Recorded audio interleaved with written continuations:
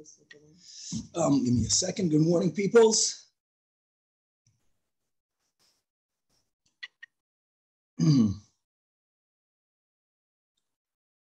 Picture behind me is the Morovich family, just for the record.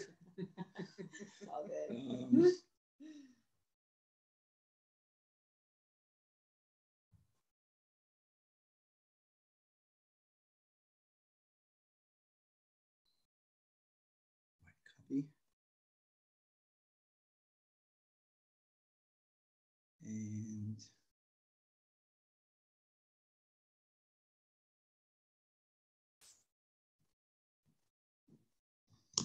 all right.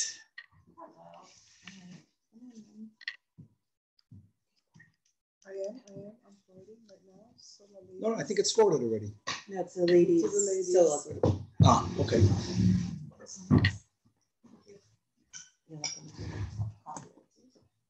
The link to the Rabbi's Shiur. Just finished working on some of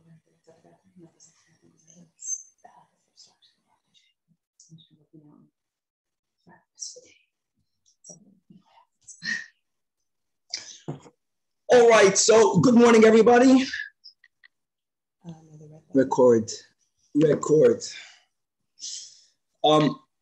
are having a special class today. I would like to acknowledge and thank the host, the Morovich family, and the weekly amazing Chabad Solar Ladies Tuesday day class.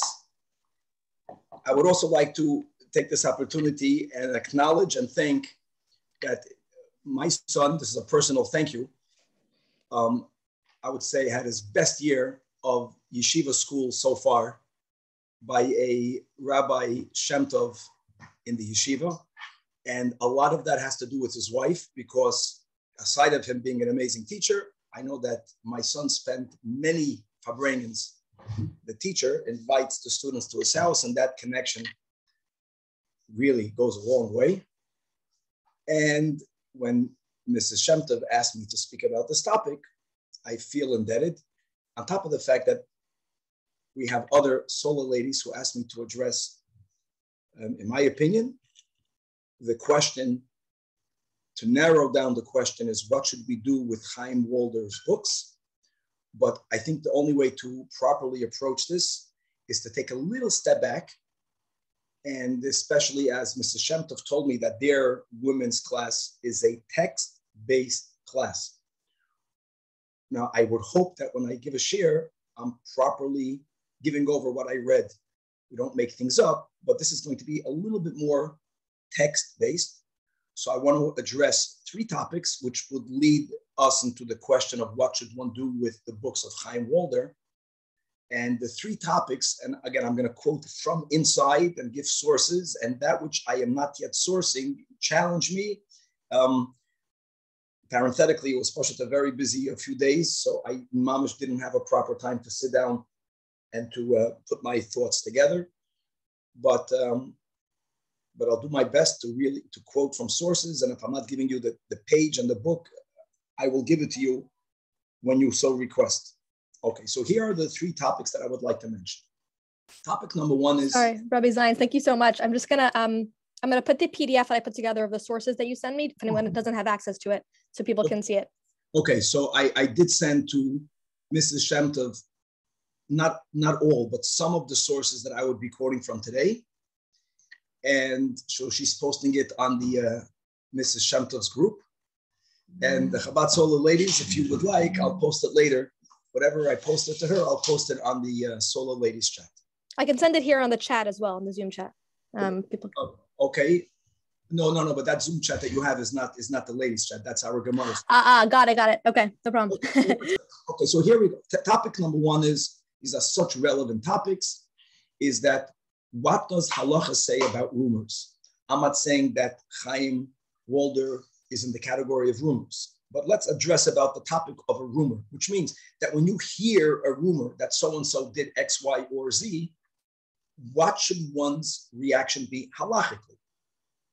And let me just verbalize the challenge. We are educated, correctly so, not to accept Lashon Hara. I'm not speaking about a positive rumor, I'm speaking about a negative rumor.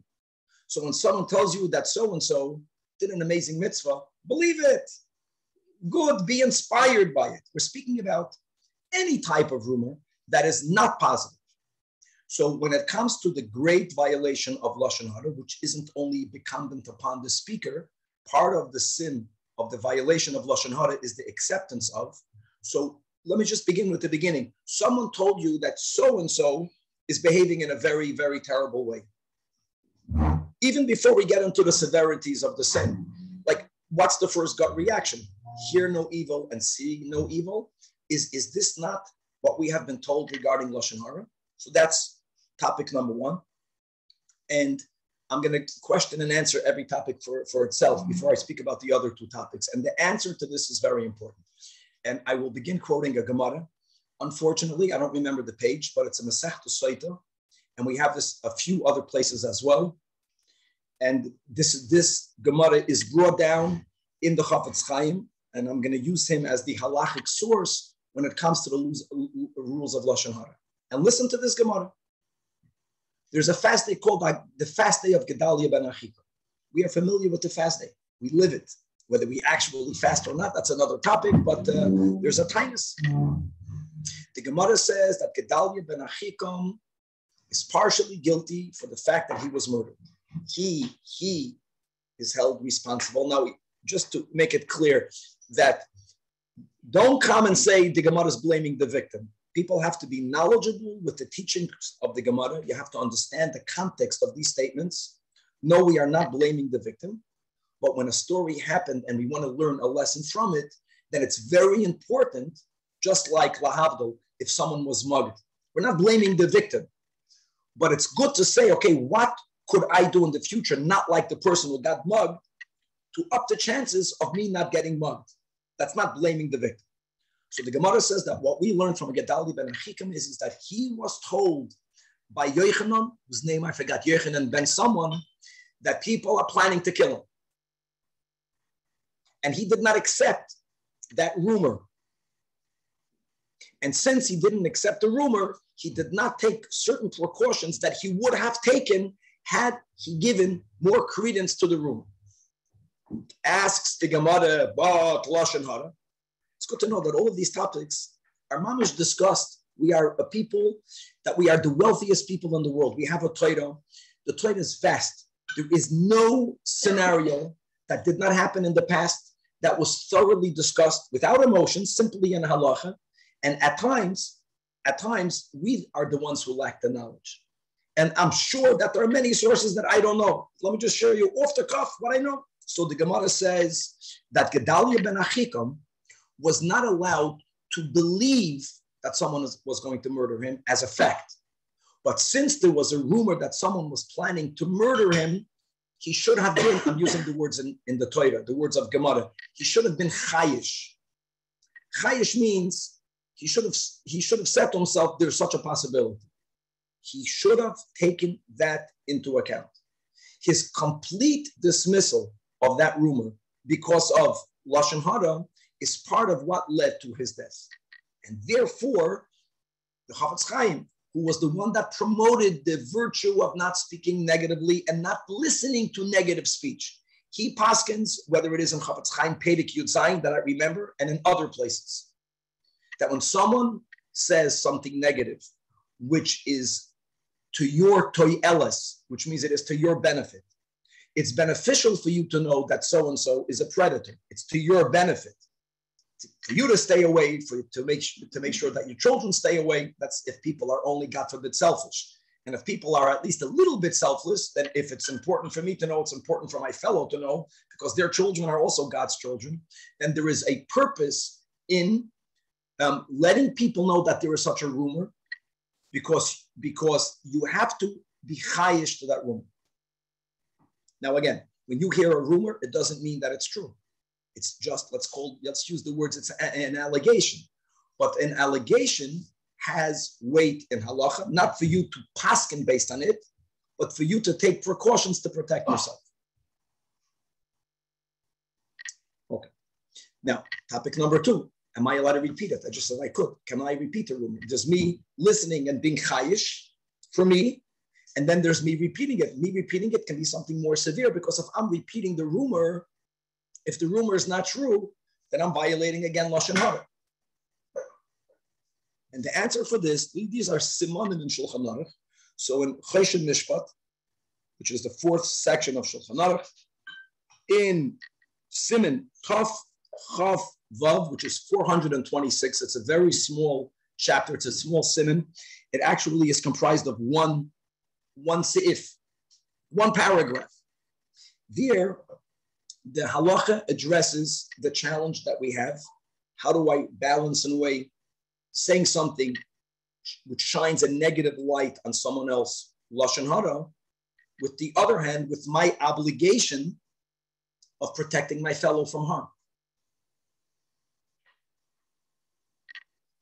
And before I read the Shulchan Aruch, if you have a Chumash and you go to the portion of Kedoshim, there was one pasuk in the same verse where God says, "Lo yiselech Rachel ba'amisecha," which means don't be a gossiper, right? Don't gossip. This is Vayikra, Parshas Kedoshim, Perek Yutes, pasuk Tez Zayin. Lo yiselech Rachel ba'amecha, don't gossip. In the same verse, not the next verse, which is also significant.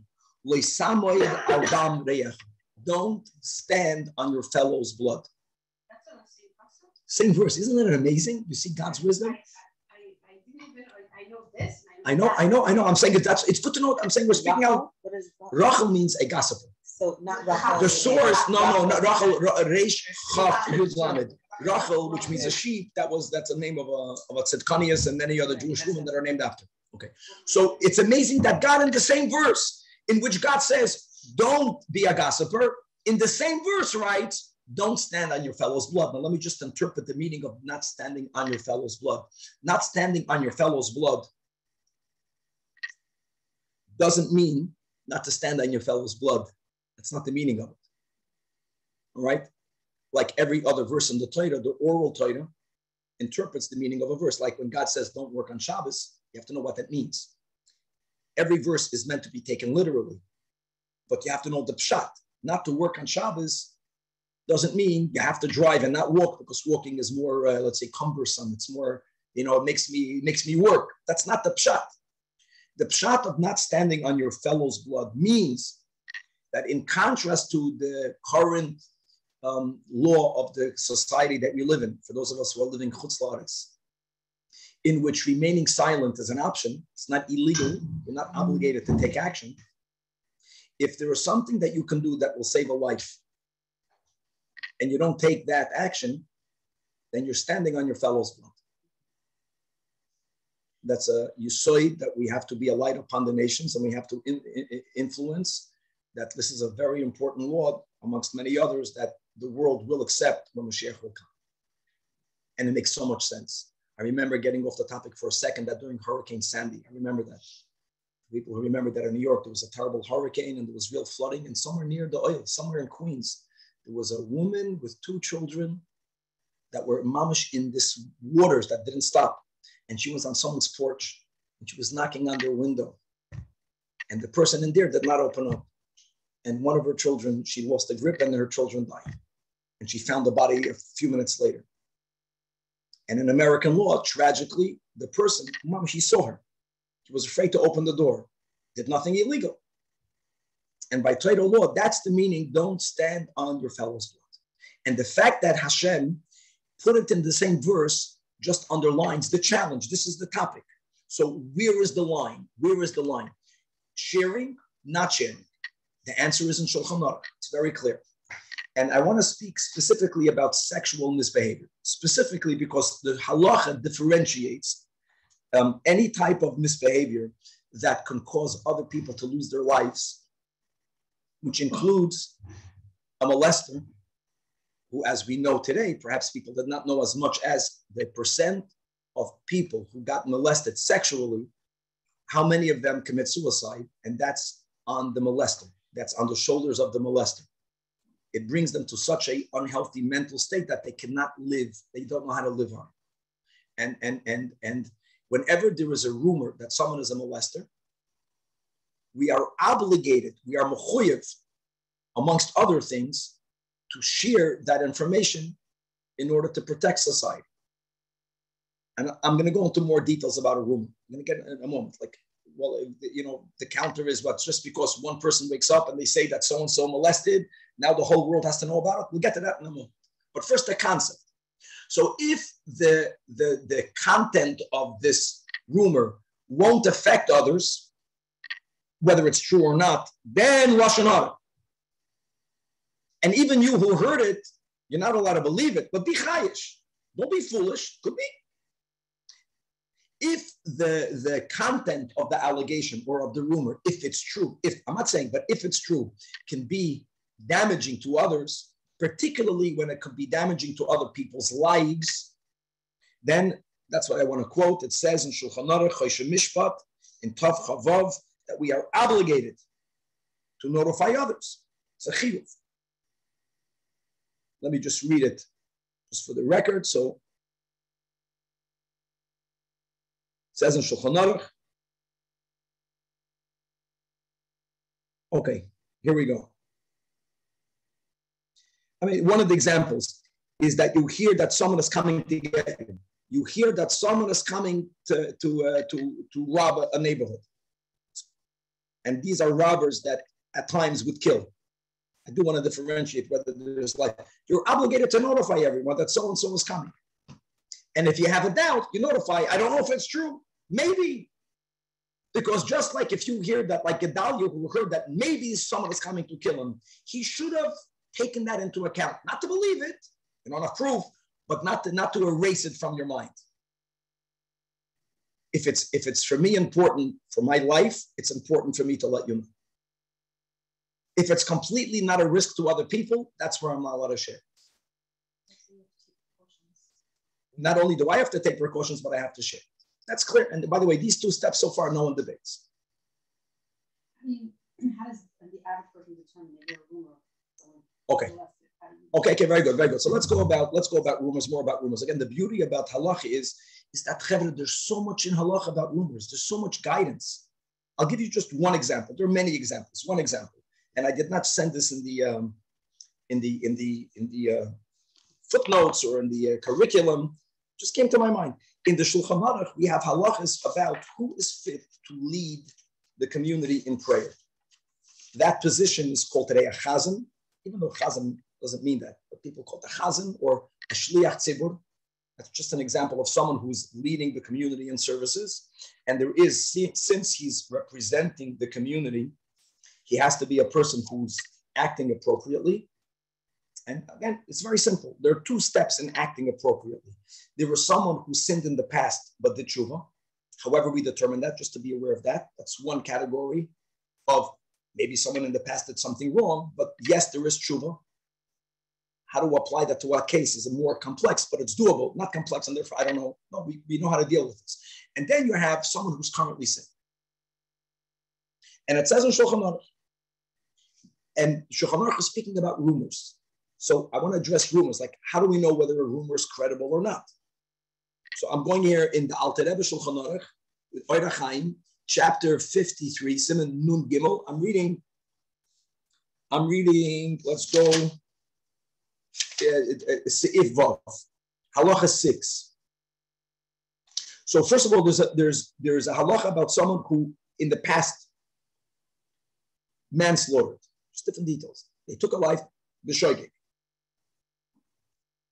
He's allowed to be a shliach tzibur if he did tshuva.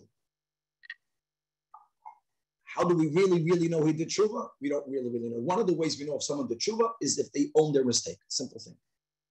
Just by default. If someone says, yeah, I did it, and I feel terrible, whether they really feel terrible or not, still halacha deals with that. But just for you to know, we accept that statement.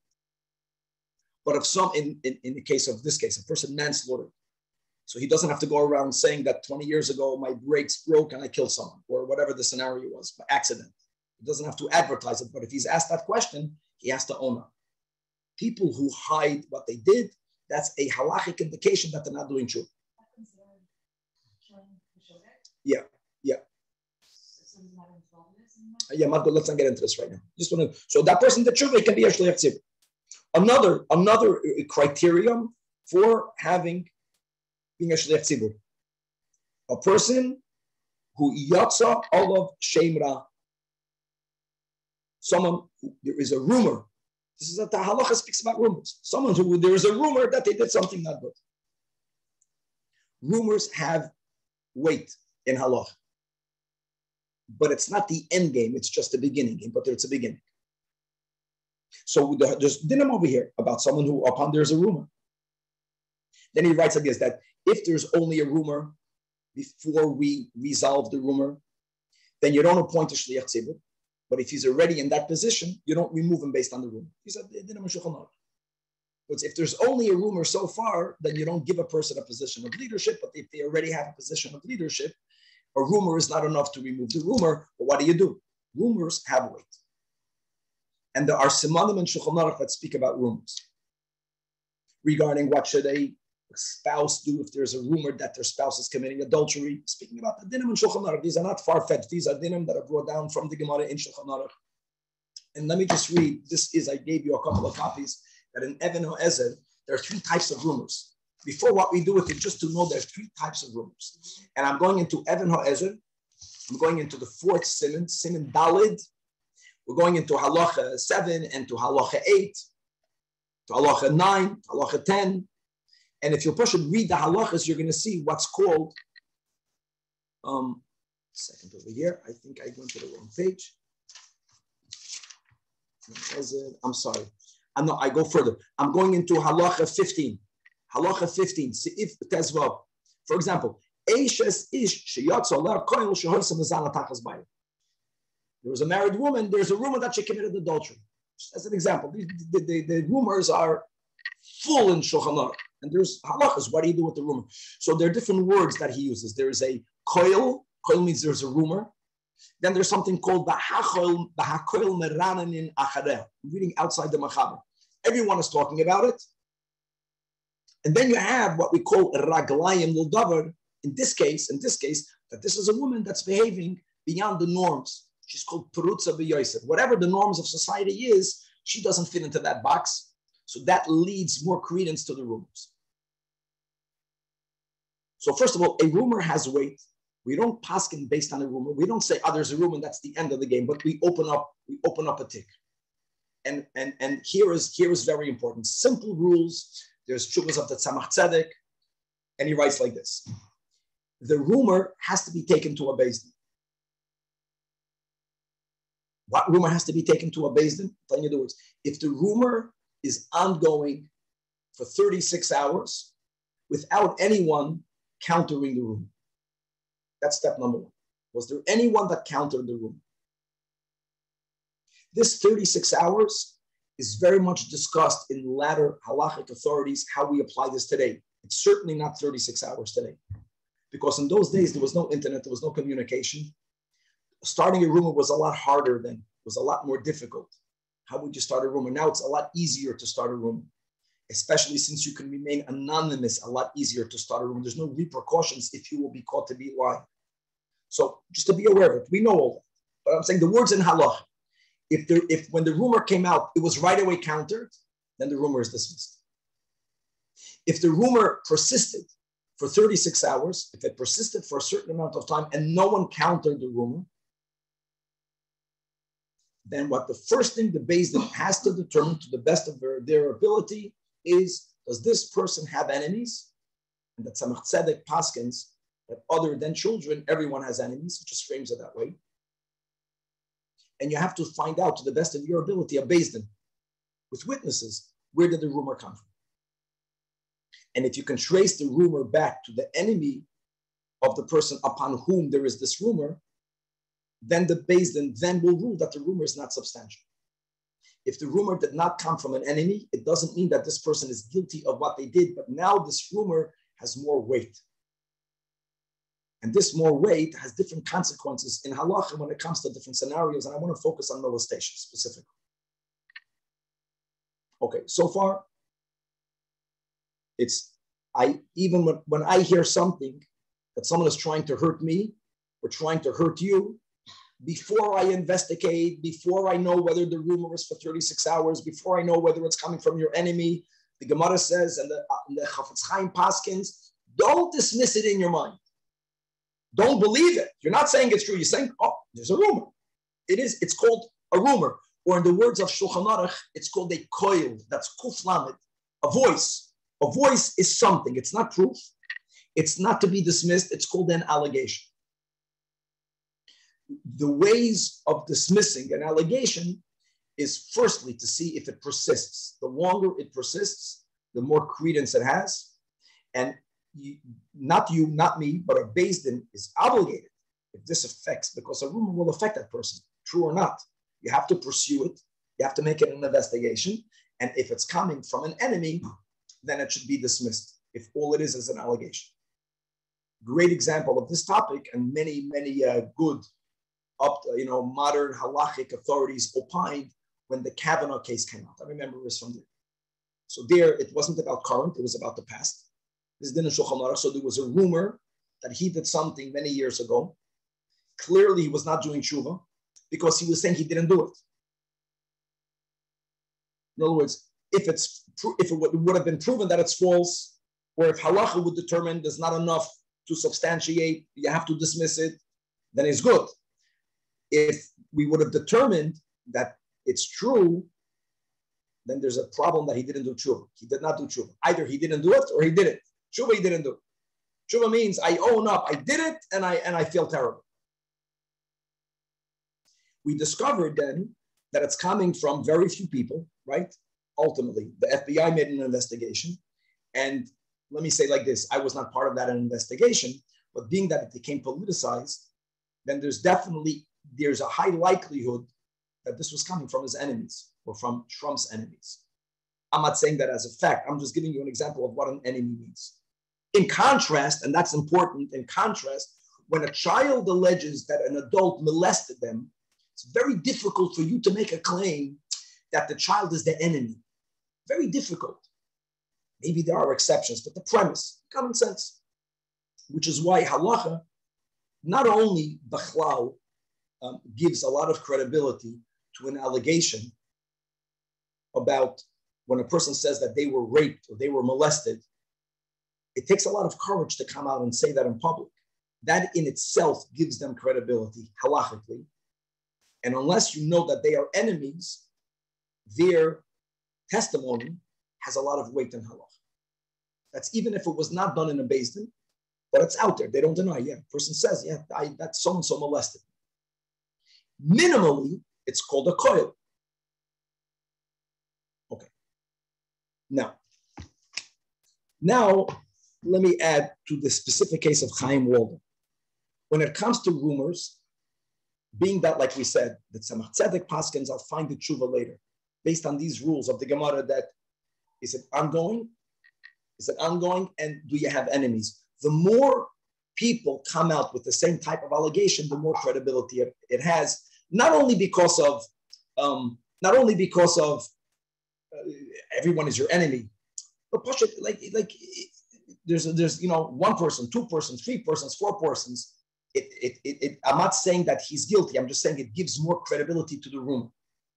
So whenever there's allegations that so-and-so molested a child, I'm not minimizing the sin of him seducing married women. I'm just speaking specifically here about children because that's mamash pikuach nefesh. It has to be taken on a different level. He's not just ruining a marriage and violating grave sins, but if the allegations are true and he molested many youngsters, molesting, raping, then he's a person who's a danger for people's lives. He's a raidiv.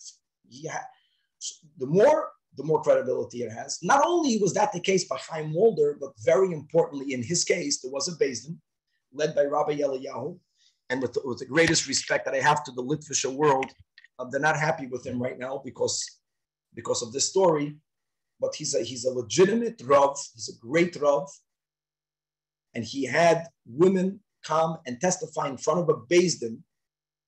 We have actually recordings online where you can hear what women are saying about how they had an affair with him, how he told them to deny it, how he's explaining to them that we're living in a world that you can deny anything. And even if they find a picture of me and you, I'll say it was Photoshopped. denied until death. And then he's telling a woman, and if you're going to come out and say that I had an affair with you, I'm going to commit suicide. So he was using this sick blackmail. We hear him. Now, can you Photoshop a tape? Yeah. So, but there's a limit. In other words, when you have a recording, when you have a Beis Din, by Chaim Walder, it's way beyond allegations. It's way beyond an allegation that has weight. This is already a Beis Din that accepted the testimony of 20-some women and children, that he had an affair with boys, with girls, with adults, with minors over a tremendous period of time.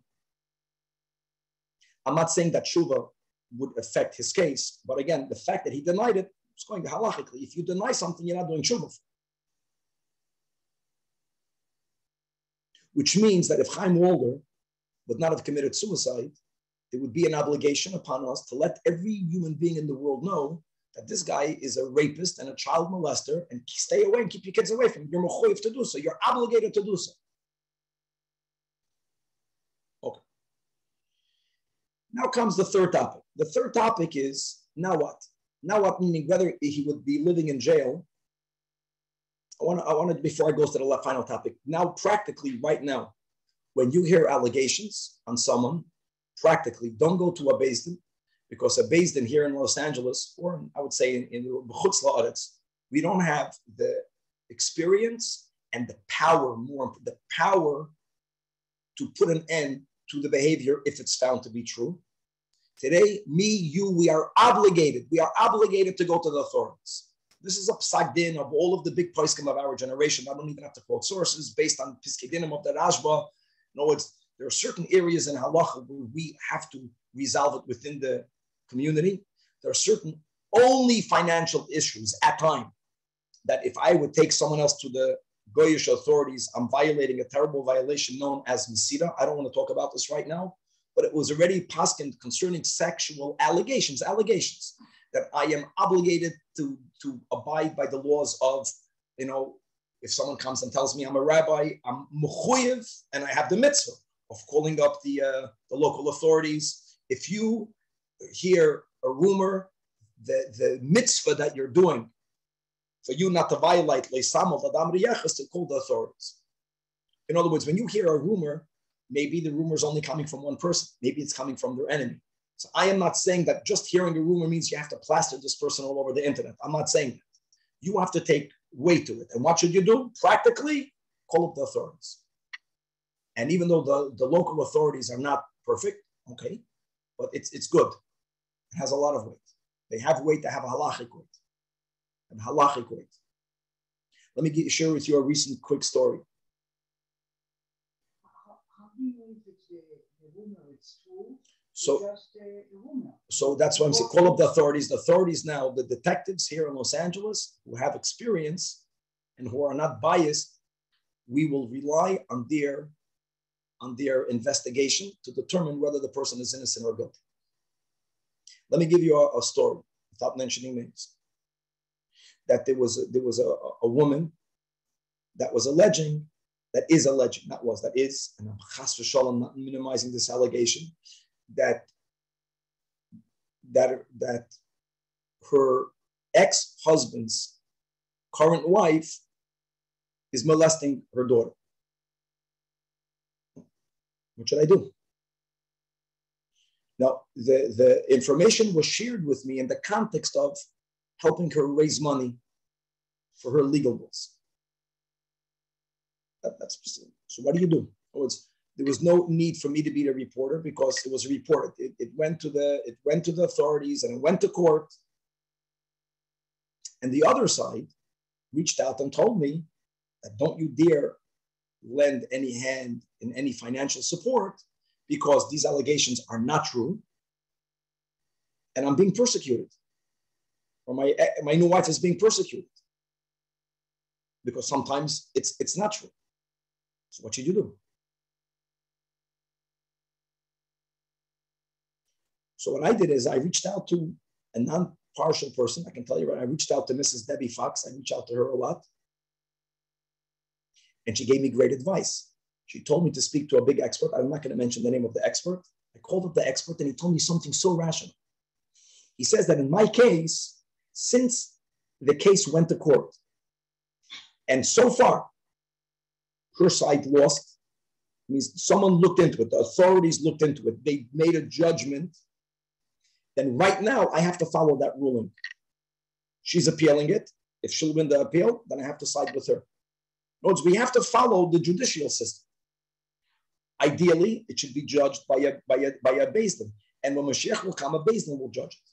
In other words, I'm not saying that the rumor is the end. I'm saying that the rumor is something. I have to know what to do. So in my case, there's a rumor. I heard this rumor. It was countered. It was countered the whole time. This is an example where it's coming from one place, not from many places. And in my case, in this specific case, it was brought to the authorities, and there was an investigation, and there were detectives, and there were police, and there was the Child Protective Services, and it went in front of a judge. And after the judge gives a ruling, then this person tells me you have to follow a legal system.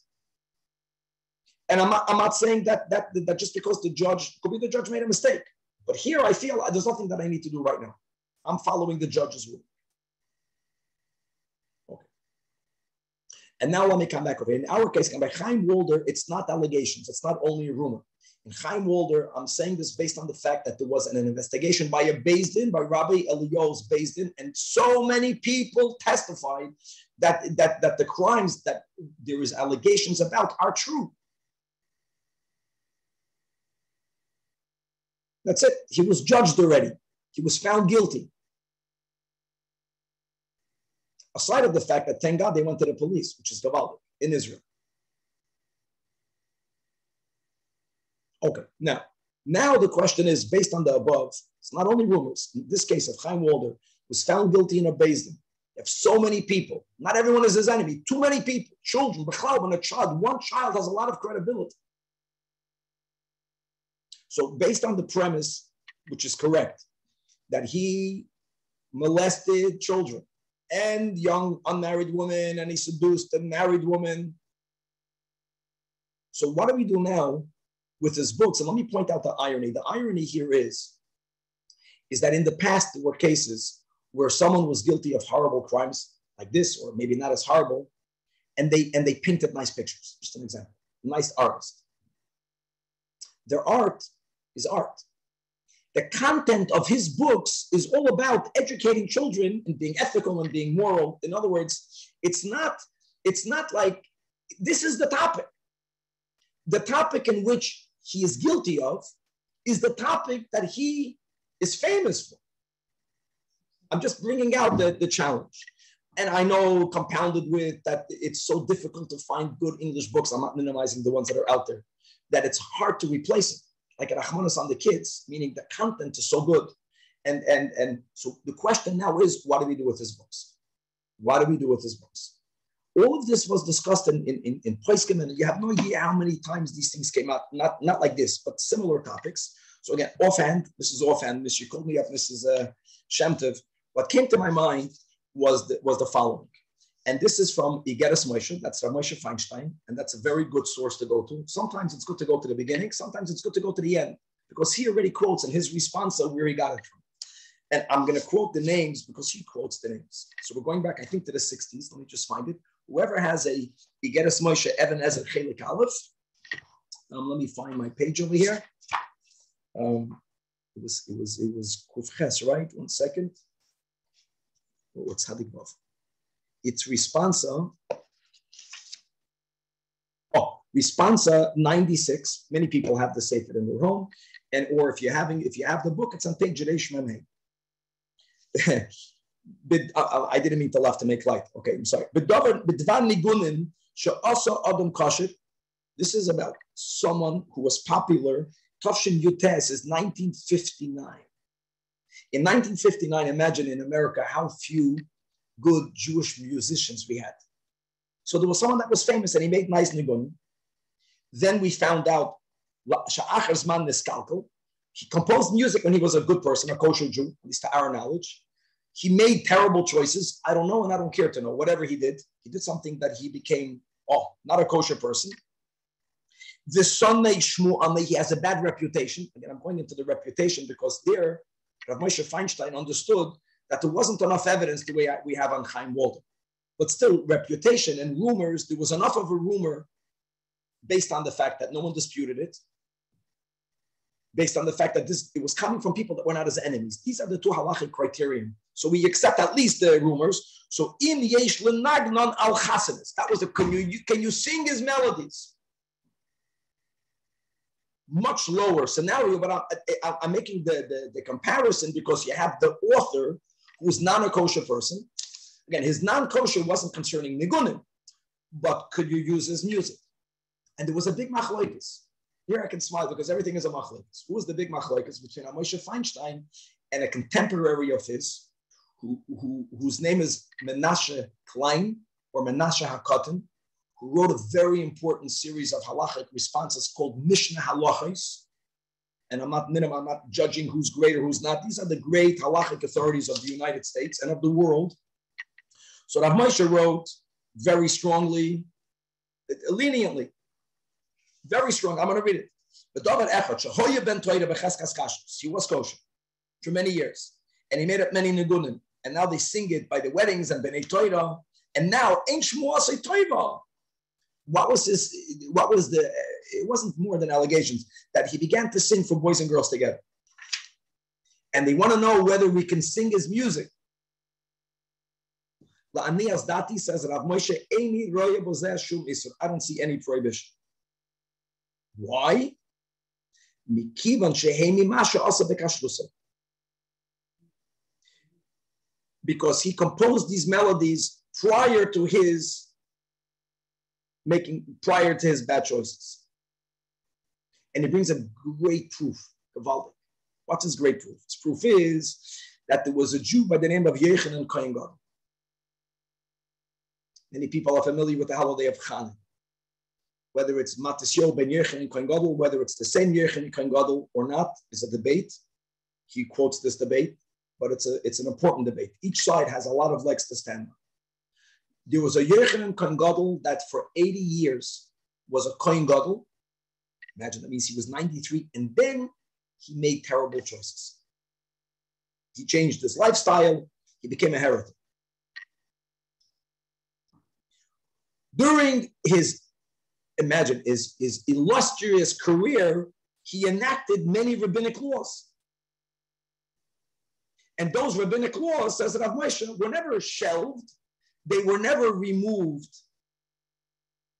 prior to his acting out, because they were enacted by a person who was a tzaddik when he enacted. Comes along Rav Menashe Klein in Mishnah Halacha, and I think I gave to Mrs. Shemtov the book and page, which is important. Let me just find it over here. And the Mishnah Halacha is in Chelek Vav, and it's Tshuva 108. And he debates that. He says no. And his main point,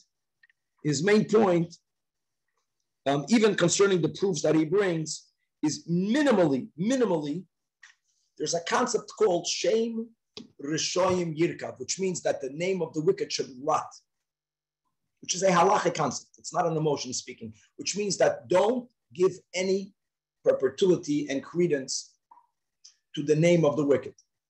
He says that by Yechanan Kohen Gadol, no one knows that he is the author of those enactments. So the enactment remained, his takanot remained, no one is giving him credit, it doesn't bother us. But if he were to be the link to his product, then you can't use it. Then you can't use his product not to give continuity. Now, this case over here, certainly more severe, aside of the level of violation, aside of that this person was molesting, raping, sinning while he was composing his books. The books that he compiled, it's not his books. The books that he compiled are not something that he did when he was kosher. There are books that he wrote when he was not kosher that we know of. So that makes it more severe. And in conclusion, just to bring up the sources over here, that it should be taken off the shelf when it has his name on it In my opinion, that's clear. That's clear. Shem Rishon Yirkav. The question is, what do we do now with the content? And that's a very good halachic debate. And I'm sure that there is a logic to say that take it off the shelves. At a certain point, reintroduce it without his name.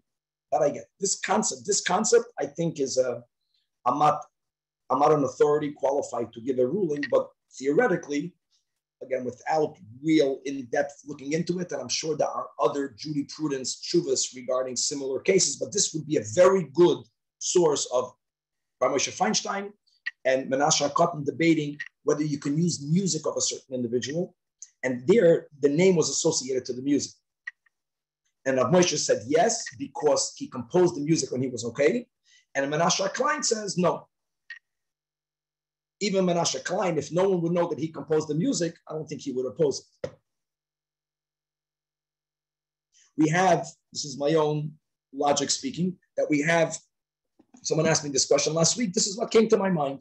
And everyone knows this, that in Chagiga, we learn about a person by the name of Elisha ben Avuya. Elisha ben Avuya was a great Tana. He was a big tzaddik. He was a great scholar. He had tremendous students, including Rabbi Meir, Meir Balanes, that we all have the chance to visit in Tveria, Ir HaKodesh. And he became a heretic. I'm not comparing sins. He became a heretic. The other sages disassociated.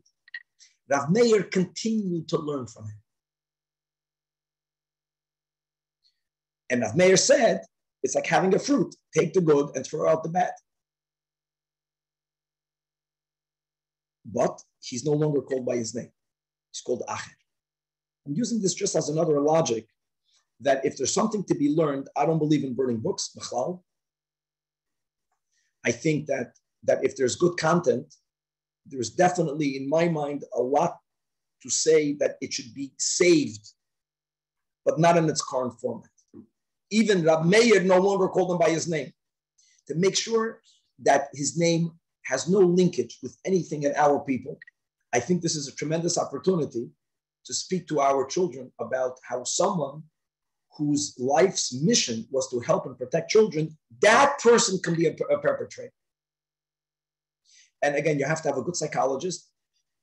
I think that Mrs. Debbie Fax is amazing, and I'm sure there are other great people in organizations. I know it's a balance. We can't have our children living in fear, but every now and then, to knowledge that such people are out there, the person that you think you can trust the most is the person that you can trust the least, will only benefit our children remaining more safe, unless they are overwhelmed and every day you're hacking them about molestation. There's a certain limit to it.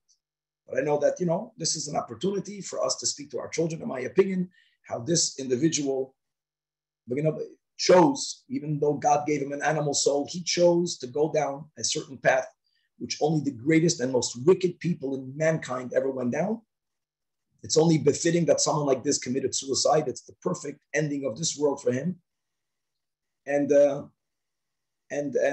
our children should know that no matter how good his books are, that coming from such a person, we want to give no credence, no credibility, no koyach, no zuchus, no merit to someone like that. And I would even tell my kids that at some point we're gonna take the content, we're gonna erase his name, and we're gonna reintroduce it. There's something good to be learned. And the good didn't even come from him. The good came from other kids. The good in the books are not from him. The good in the books is simply knowing how to write down other people's narratives. Other people didn't sin. So there's another reason why I don't think the book should be burnt. I don't think the content should be lost, but it should be reformatted. Maybe a big expert should add something, should change it a little bit to save the good, not linking it to his name, based on our Moshe. And even Menashe Cotton for sure says it's us. Moshe said it's mutar only because he composed it when he was a kosher person. Now, without mentioning names, it's not negeya. I know that this is a topic that will lead to other topics because there are other people, maybe they lived a little bit, not that many years ago, they're no longer alive, upon whom there are terrible allegations of also misbehavior, not of raping kids, but of having affairs with many, many, many married women. And there's a lot of music that's out there. And yeah, there's a question mark. This is a good topic to discuss. How kosher is that music if it's associated with that person's name? I think this is a very healthy topic. The takeaway is that this has been discussed in the past. So people don't need to get emotional. People have to open up the books. We are the people of the book. Find more responsa from people on the caliber of Rav Moshe Feinstein and of Menashe Kotten, or go back a generation or two. And I'm sure maybe such a case even happened in the past. Molestation tragically was always there. And you read stories, you read shuvas about it, how they were dealt with. Maybe let's find out. Maybe there's a Noida de Yehuda somewhere. Maybe there's a response of someone that was dealing with the Torah that was written by a molester. I'm almost sure this is out. You simply have to find it. I'm not saying that you have to apply it, but we have jurisprudence. In other words, this is a Torah question, and there's so much content that we have to just gather and look at and either make a little bit of a bridge or mamish the same exact thing and base the halachic ruling from it. Any questions? Yeah, two questions I had. Can you just explain again what the basis, you said that nowadays we should be going to secular court and trust whatever the secular court conclusion that they come to. Like, can you explain again the basis in halacha for trusting the secular court's system as opposed to a beis din? Yeah. I don't like the word trust. I want to use the word the go-to. When there's any activity that's securely related, the fact is, beis din has no power to protect you. If someone is breaking into your home, think about it that way. If someone right now, not you, if someone is breaking into Reuven's home right now, calling up a beis din doesn't make sense, because what do you expect for the beis din to do? What could they do? They can't. You have no one to call. And on the other hand, you have to protect yourself. You're obligated to protect yourself. And based on the tshuva of the Rashba, which is based in Mrs. Shem Tov on a Gemara that I remember in Bava Metzia, how the son of the Rab Shimon Bar Yochai, worked for the Roman government catching thieves. He was a policeman. People criticized him. You're working for the Goyish government, and he said, and he worked for the Goyish. He worked as a policeman. And this is just the source in the Gemara, but the halacha is that when we live in a society that does not discriminate against Jews, which is the United States, there isn't racism built into the government against the Jewish people, then you are allowed to be an IRS agent. You're allowed to be a policeman, even though it means you're pulling over a Jew that's speeding and giving him a ticket and reporting him.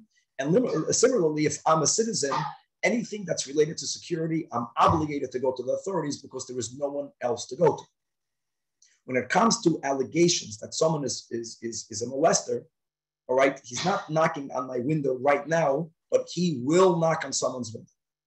He will knock on someone. Now, I'm not saying for sure that he did it, but the only organ that we have available to us to put a stop to it is only the secular courts. The beis din doesn't have such a power. It means even if they will investigate and halachically determine, now what? The beauty about the secular courts here is that they have a lot of experience. Their initial investigation will determine whether they're going to open up a file against the person. And by the way, that also has a halachic effect. That means if someone is reported to the Child Protective Services and they don't pursue it, that is a halachic reason to know that there is no validity to it.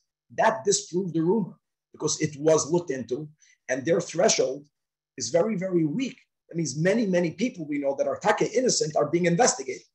Just being investigated doesn't mean you're guilty, but if they don't even investigate, that's the way we do it. It's based, Mr. Shamtov, it's based on a truth of the Rashba, and I sent it in the curriculum that I sent you. And everyone quotes him, but it's not just, it's a common, the topic was thoroughly discussed way too late, we can say, but at least better late than ever. It was discussed, I think it was 10 years ago or 12 years ago, and all of the great halachic authorities, beginning with, let's go with Rabbi Eliashiv. Let's consider Rabbi Eliashiv the world posek after Rabbi Moshe Feinstein, that based on that, he advocates as an obligation to go to the authorities when it comes to molestation because it's a safety issue. Okay. Yeah. Actually, two more questions. So another question was that, so you said that in the case of Walter, the beis din already, had judged him. And I've heard people say that, you can't judge someone if they're not there to defend themselves. Can you address that? well, yeah, I can address that. Yeah. So very good. So there's different stages in a beis din's ruling. Very good.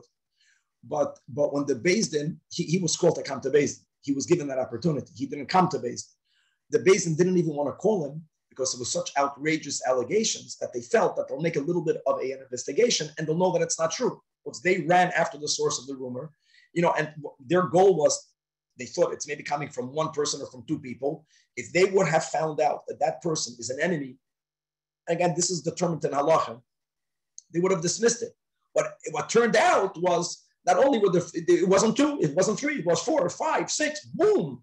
So first they opened that up, and then they called him to a beis din, and he refused to come. So let me say it this way, Mr. Shamtov, if he would have been the head of the Sanhedrin, you're right, he did not have enough to sentence him to die. Correct. But there is a beis din that interrogated, or they interviewed, they interviewed so many different people, the beis din came to the conclusion that this guy is guilty. Not to put him to death, but enough for me as an outsider to say that this goes way beyond a rumor that doesn't end. This is way beyond a rumor. This was already investigated by a beis din. I want to go further. Again, I give a lot of credence to whether the police will open up a file. The Israeli police don't think, it's tragically, I don't want to make light of it. When you have a divorce, for example, and then during a nasty divorce, one spouse says, oh, my spouse was molesting my kid, right? Okay, go to the police. But I'm saying, this is a case where there's an enemy. You see, the police opened up a tick in Israel. They were after him. The police are not after people unless they already feel that there's enough evidence to find a person guilty. Here in America, the DA won't waste their money unless they feel that they have a case. So yes, halachically, that has weight. Okay, then one more question that I think comes up a lot with this is that when we're talking about, spreading information about someone in order to protect society, people say, well, often the family of that person is also hurt in the process. You're not just hurting the perpetrator, but also his family. Could you address that? Let me respond that. The one who's hurting his family, I want to, first of all, we are speaking about sexual molestation. Let's make it very clear. Because sexual molestation falls into the category of a murder. I'm not minimizing other sins or the trauma or the pain. But if an adult was seduced by someone, we're not putting that on the same shelf as an adult raping a child, molesting a child. And the guilty one of hurting the family is the molester. It's fully on the molester. Fully on the molester. Shame on him. I'm a choiv. Listen, can you imagine there was someone on my block that has a tendency to murder, and you know about it and you don't tell me? Your silence is not an option. And if you don't know for sure, then you should tell me there are allegations, and then you should give it to the police. And I can just add, and if the police comes out here and the courts find him innocent, I think you should call the people and let them know that he was found innocent. I'm not saying that your job finished just by sharing the bad news. And I'm not saying that just because he's innocent is that I for sure he's innocent. It's not foolproof, but you should share that. And it has halachic weight. In areas of security where we go to the secular courts, then we rely on them.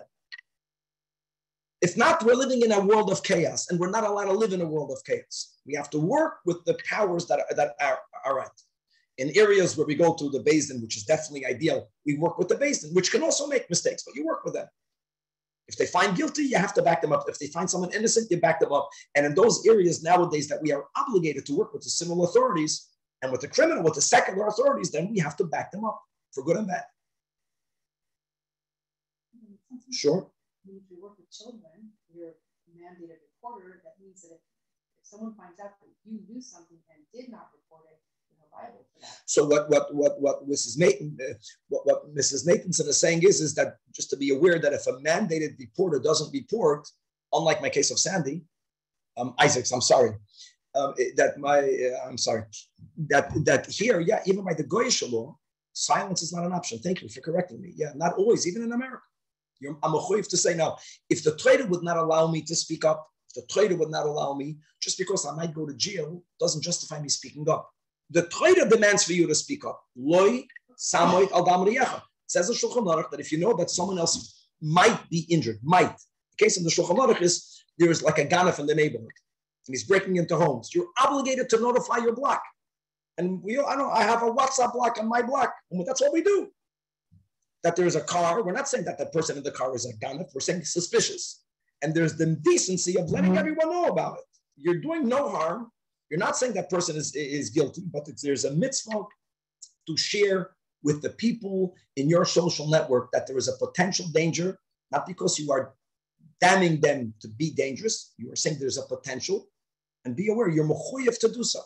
And the one who listens, that's going back to the beginning of what we learned. That's the big yisoid of the Chafetz Chaim based on the Gemara about Gedali ben Achikam. Gedali ben Achikam didn't know that he's going to get killed, but he should have taken it into account. And don't abuse Lashon Hara by saying, Lashon Hara, I'm erasing it. Don't erase it. That balance is not something that we have to have. And you know what? It resonates because it's just common sense. Chaim Wilder was actually found guilty in a basement. That's even worse. But even if not, I'm saying therefore, since he was found guilty, Shem Risham Yirkav, I don't think that we should keep his books in the format that it's at. He should become at best like Acher. People should, even if his Torah will be quoted, it should not. No one should know it's coming from him if it's okay. And everyone is welcome to fully disagree. That would be amazing. This is a good debate. It's very sad. But in the context of the Torah, it's good. And to find out, speak to people that are more learned and find out other sources. What we are really looking for is jurisprudence. Find out cases that happened, mamish the same or similar. I think the case that I brought is relatively similar. I think if I brought anything really new to the table, it's just to make people aware of the Yigeras Moshe and the Mishnah Halacha. Gevaldik. Then it's not emotional. This was already debated. I think Bela has her hand up. Hi, thank you. Okay, this is not a case about molestation, but it made me think about the case of Sholem Mordechai Rubashkin. And I read his book and I listened to him speak, and it was very clear that the government, they went after him with false charges. So how can we rely solely on the government and on the process of judicial law if such things can happen?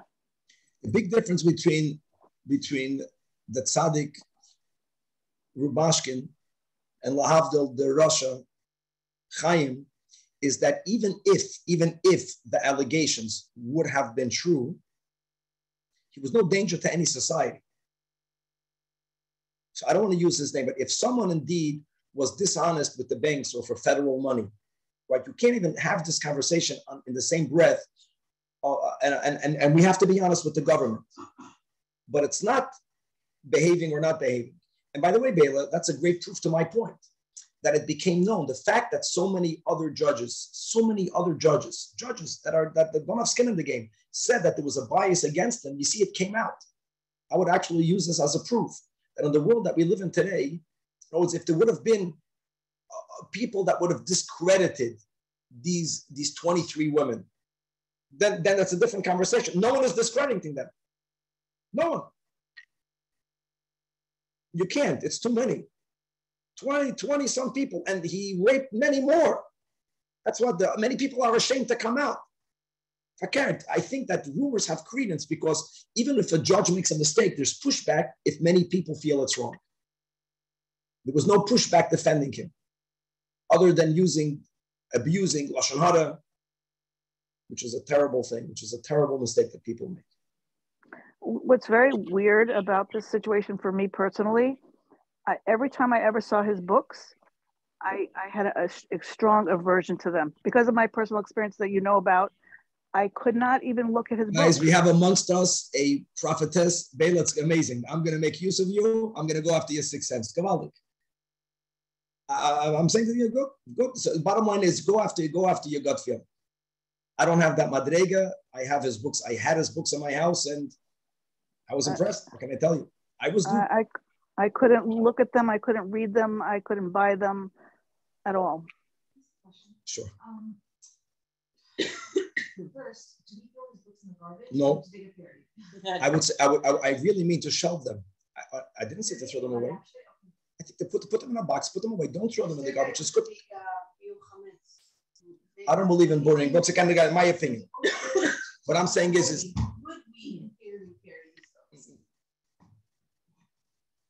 no, because particularly when it comes to his books, he's a compiler. It's a big difference. He's simply printing other people's stories. They're not even his. So it's not like Kedusha. No. I would shelve them and figure out. I think there's going to be some sort of big ruling about what to do with them. I don't think we're ready to throw completely. I think it's good to make a stance. Put it away. So the second question I have is, what happens to neshama? I understand that we need to share as a learning thing, but like I feel like even Xmas, we don't learn Torah in order not to hurt that person. So I hear all of this, and obviously it's terrible, and he did terrible things. But now that you know he was sick, he killed himself, he can't hurt anyone anymore. Is there anywhere in us where we feel that we need to protect his neshama from the extended judgment? Okay, so just for people who didn't know, so Shoshana wants to know: is there any inyan now that the ikid is dealt with, which is he's no longer a threat because he killed himself? Is there any virtue in helping his neshama have an aliyah in any way, shape, or form? And I would say that certainly not in public. Certainly not in public, because the victims and people that are related to victims, the pain that they experienced as a young woman committed suicide, after he committed suicide, because of this terrible eulogy that he was given by certain prominent rabbinic leaders. Why do you think they did that? Because they are terribly mistaken. And I want to conclude like this, and I know this is so important, and it irritates the men, not just the women. That since whenever there's a tragedy and people get together, and this warped thinking, what comes up? You know this woman, the tznius, the inches, they got killed in more tznius. So for tznius, these people make the biggest. For that inch, it's an inch like this, and the mechitza has to go to the heavens. That's not tolerated. But tolerating these people that are mamish, not the way, these are the people that are raping and Rahman al-Islam, and it's just mind-boggling. There's something crazy that has to be rectified. This is the cause. The cause is that we don't take a stand against it. And parting of the stand is there has to be a little bit of an extreme. I'm not saying burning. I'm saying so thinking about being masak in his soul. No, I'm saying that what you're saying is not wrong. And could be there's a tzaddik out there. I want to say for me, my mission is to use this as an example of people who might have good intentions, who are terribly mistaken by not giving credence to these, even if it's only allegations. The Shulchan Aruch is filled with it. What the heck? What's wrong with these people? And giving credence gives them power. And that lends hand. That's the Lisam Adam Riyacha. If there are calamities in the Jewish people because of modesty, this is the modesty that there are people. I'm not saying it's only men. There are men and there are women, and there are allegations that they are molesters, and we're not doing enough to uproot them. This is the reason why, if you want to link it to our fault, that's our fault here. That's what has to be rectified, and our generation is rectifying it. And then in the next world, you do tshuva. I don't care about him. I really. But like Hashem created this neshama, and this neshama made horrible. I would put him in the category of someone who mass murdered Jews. So instead of speaking about Chaim Walder, what about Amalek or what? So 1 second, what about Timcha Amalek? What about Timcha Amalek? So okay, I want to use that. Amalek is the exception that God said we should do genocide. By the way, Amalek, God said to kill the men and the women and the children and the infants and the animals. That's only for Amalek. You can't say he's Amalek. He's a mass murderer. He's a mass. Who was the big mass murderer in America? I don't know enough American culture. Who's a famous mass murderer? Jeffrey Thomas. Whoever he is. Huh? Jeffrey Dahmer. Good. So Jeffrey Dahmer. So I'm saying, so I think people who want to do good, they should focus their compassion towards the victims of Jeffrey Dahmer. That's the mind. When people want to do good, like, what's the message? An opportunity to speak to our kids. Dafka, that even someone who's your therapist, who's trying to help you because you got molested, he might molest you, or she might molest you, to be aware of that. You have to have another therapist to tell you how to word it, not to scare the heck out of our kids, I know. But I'm saying it's good, at least for us adults, to say we're living in an oil shekel, and to be aware of that. That adds protection. Yeah, bracha.